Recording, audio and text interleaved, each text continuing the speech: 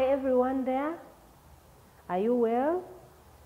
Thank you for coming for yet another lesson of Literacy 1B. Remember last time we were looking at accidents that we can get at school or in class. And we also saw those things that can cause accidents at school and in class. All right? I've come back with the same lesson about accidents at school. Okay? And this is another lesson. We are going to look at places where we can get accidents.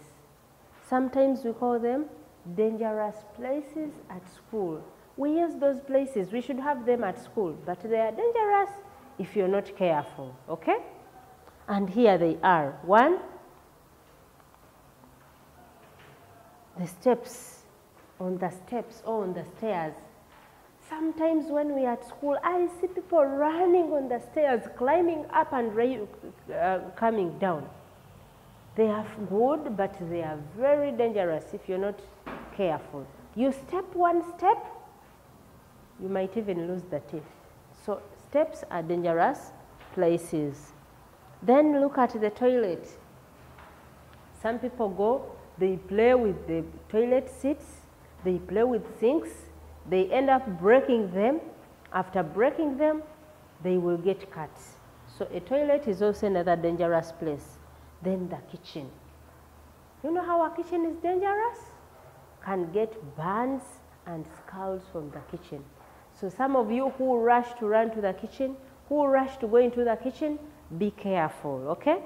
We are going to look at these children who were playing in those dangerous places and what happened. Watch. Look at that one.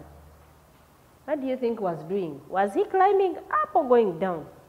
And was he walking or running anyway? I don't think he was running. He was walking. He would be running. He might have been running. And see what happened. He knocked the head. The legs were up. And I knew he started from the first step and went up to the last one. And do you think he survived the bruises? Even the fractures, you never know, he might have gotten the fracture. So, you people avoid playing on the stairs, right? That one is the toilet. See, what do you think happened? This girl went to the toilet. I don't know what happened, but we can see her crying. That means there was something wrong.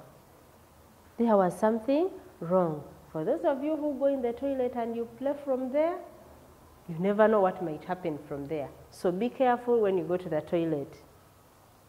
Now, these ones, where are they? In the kitchen. That's the kitchen. The lady there is serving posho hot. And once you make a mistake and you miss a step, you might end up falling into this saucepan which has sauce. Okay? So be careful. Even here, that is water boiling, this is food, that one is sauce. When you go there and you play with anything, you never know, you might get a burn or a scald, okay?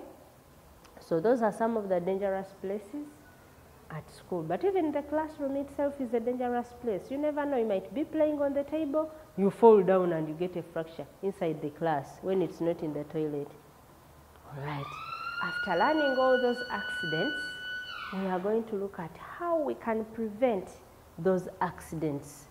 How we can prevent accidents at school or in class. We should learn how to prevent them, okay? One, do not play with electricity. In classes we have sockets and people play with sockets. Sometimes we find them spoiled and we ask ourselves, who spoiled the sockets? You children who play in classrooms are the ones who spoil the socket. So do not play with electricity. Then two, do not sharpen a pencil for yourself. You remember? In class we are not allowed to sharpen pencils for ourselves. You as children, if you want to sharpen a pencil, go to the teacher because a cutter might cut you, a razor might cut you. So avoid sharpening a pencil by yourself. Avoid running on the steps. That one I've already told you. You run on the steps, you never know what will happen. We should be careful when playing. When playing, we should be very careful. Don't play bad games. Don't play bad games. Even kicking itself is a bad game. Might kick your friend and you never know what will happen. Avoid running on the steps. As you see, those children are running as if they are competing, as if they are going to give them prizes for running, but you never know what might happen. So avoid running on the stairs. Just walk, go to class. We should be careful when playing. Somebody playing with a knife, you see. I don't know what he's cutting or he's cutting, but that knife might cut him. Avoid playing with electricity.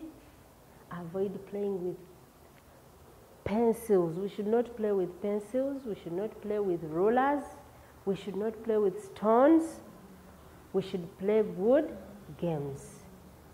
That's what I had for you today. I hope you've enjoyed the lesson. Now you know how to prevent accidents at school. You know them and you know how to control them. Once we put into practice, everything will be okay. We shall not get accidents at school or in class. I wish you the best and may God bless you.